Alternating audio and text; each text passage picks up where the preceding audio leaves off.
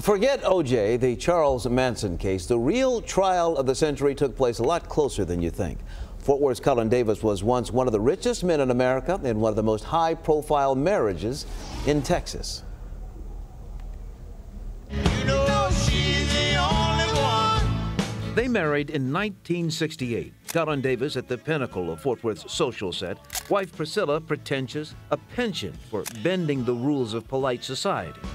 With her came 3 children. The youngest, Andrea, and Jack from her second marriage, Dee from her first. Jackie, Andrea, and myself, we grew up together. And we didn't even think of ourselves as half until we read it in the paper. Big sister, little sister relationships can be trying at times, but Dee calls Andrea easy to love, mad about animals. She was just an animal magnet and just the sweetest, absolute sweetest kid. But by 1976, Cullen and Priscilla were living under separate roofs with other people.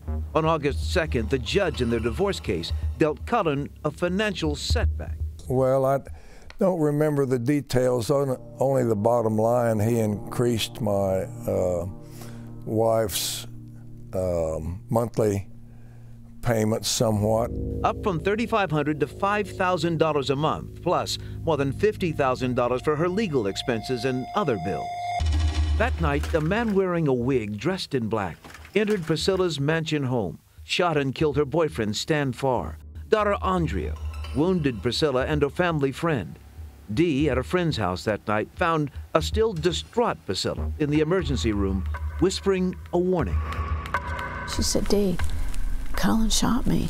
I said, "Okay, I understand. Don't get him." But Cullen insisted he'd been at the movies that night alone, saw Bad News Bears, ended the night at girlfriend Karen Masters, not the mansion. Wasn't me.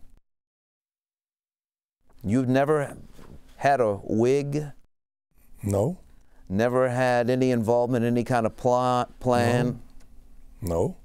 You're absolutely 100% not guilty of this. That's absolutely 100% right. Prosecutors, though, believed they had their man. At noon today, Publicity moved the trial for the murder of Andrea to Amarillo. Cullen's lead attorney, Houston's Richard Racehorse Haynes, went after Priscilla. Allegations of drug use, wild sex parties. They were so consumed with my mother's appearance, her bad girl image. Hey, guess what? It wasn't about her.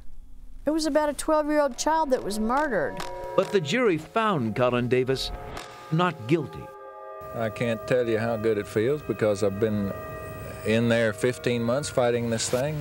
Looks like I'm out of a job. I guess I got to go to work. He wouldn't be out of work for long. A year later, Haynes was back in court, defending Cullen again. Okay.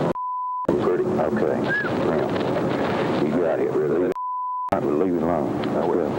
I got to get out of here. It's undercover film. Prosecutors claim that's Cullen Davis in short sleeves, secretly paying a man $25,000 for a photograph of the murdered judge in his divorce case, promising to pay more to have Priscilla and others killed. I got to have an alibi ready for art. Cullen claimed he was there helping the FBI after a friend of Priscilla's approached him with the plot.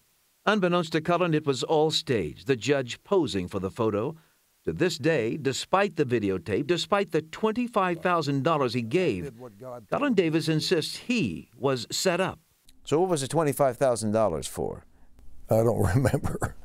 That was, that's what I say. There was something about the $25,000, but I don't remember how that came into play. At the trial in Houston, they conceded Cullen was on the videotape, but assisting investigators. The jury listened to those tapes real closely, and they said, wait a minute, Cullen's telling the truth here. Well, some of the jury. Deadlocked 8-4 to convict, the judge declared a mistrial. But for Cullen Davis, the ruling was clear. He was and is innocent.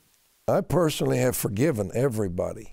A born-again Christian now, forgiveness has taken on new meaning for Cullen Davis.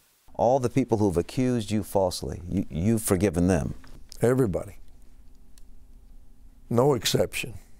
And some of them have forgiven him. Others, not quite. You have to acknowledge and admit you're wrong, to ask for that forgiveness. Dee Davis and Cullen Davis have had no conversation about forgiveness or anything else. And so far, I haven't heard him claim any kind of responsibility for anything. Cullen Davis insists it's not about any guilt, but submission to being born again. Dee Davis gets that, but while Cullen Davis may be at peace, for her, the questions linger. Who killed my sister then? If Cullen Davis didn't do it, then who did it? You know, for years a report has circulated that the night of the Mansion murders, Brad News Bears was not playing at the theater where Cullen Davis insists he saw it. Well, if true, that was never brought up in the criminal trials. Priscilla Davis died of cancer in 2001. And just a few weeks ago, Cullen Davis's wife, Karen, quietly passed away. To this day, Cullen Davis insists he is innocent.